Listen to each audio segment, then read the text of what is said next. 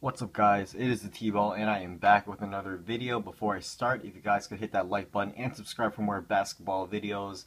Your support is greatly appreciated, and we have been growing really quickly, and throughout the season for the NBA season. I'm just going to be doing a lot of predictions, analysis, and all those fun stuff throughout the season. So today I'm going to be going over the USA versus Argentina recap. I also will be doing a USA versus Spain preview for the next round. Obviously, the USA won, and once I get the video up, a link to that will be in the description box below. I'll also try to put the box score, and the highlights down in the description below as well. So yeah, the score was 105-78. USA, basically crushed Argentina. I'm just gonna go over the game really quickly. The starting lineups were for the U.S. They had Kyrie, Thompson, Durant, Anthony, and DeAndre Jordan. For Argentina, they had Campazzo, Ginobili, Nacioni, Scola, and Acuna. Sorry if I'm pronouncing the names wrong. So in the first quarter, with 8:36 left, USA looked a little shaky. Clay and Kyrie had some turnovers, and Argentina had a 4-2 lead.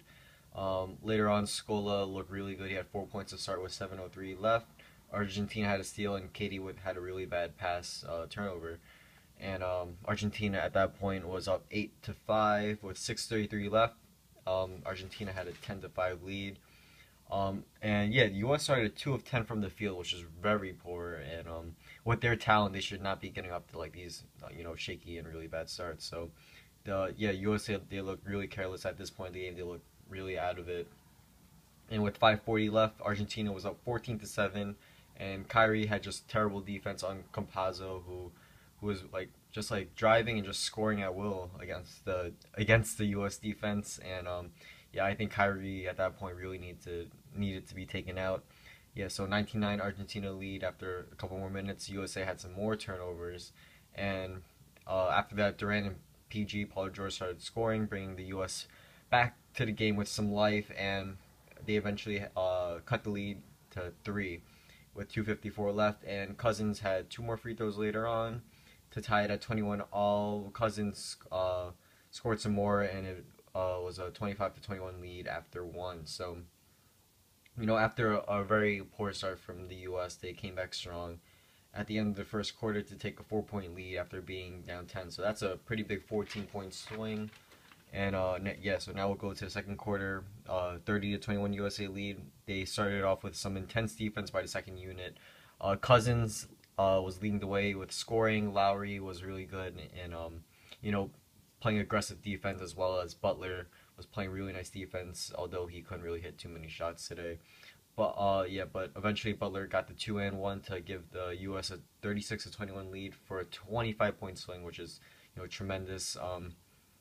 After a Kyrie crossover drive lay-in, with 6:20 left, U.S. had a 40-27 lead, and Paul George hit another 3 eventually for 18-point U.S. lead. And Paul George at that point in the game, and basically throughout the whole game, had some great hustle defense and was a great scorer for the game, with Melo being pretty off throughout the whole game.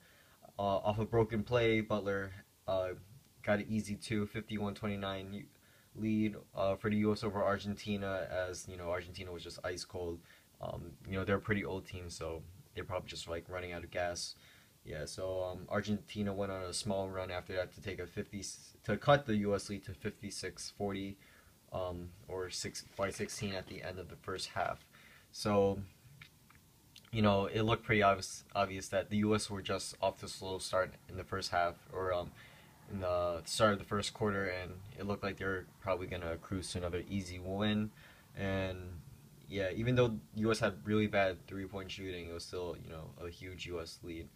Let me just see. Yeah, so in the third quarter, U.S. had some bad 3-point shooting, but they were still up 78-58 with 2 minutes left.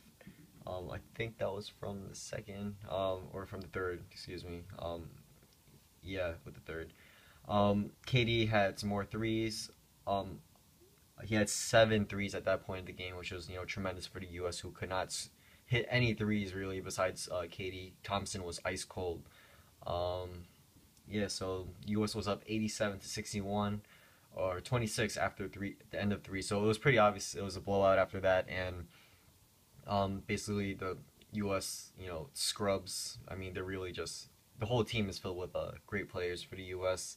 So none of them are really scrubs, but like the worst players on the team would basically just like finish off the fourth quarter. I only have a few notes for the fourth. 91-65 after at the 6:28 mark. It was a blowout. Nothing much else to play for. Later on, they brought in Ginobili, Scola, Delfino, the OG, Argentinian three, who have been playing for them for the Olympics for a long time, and it was nice to see them come in for probably what looks like the last time.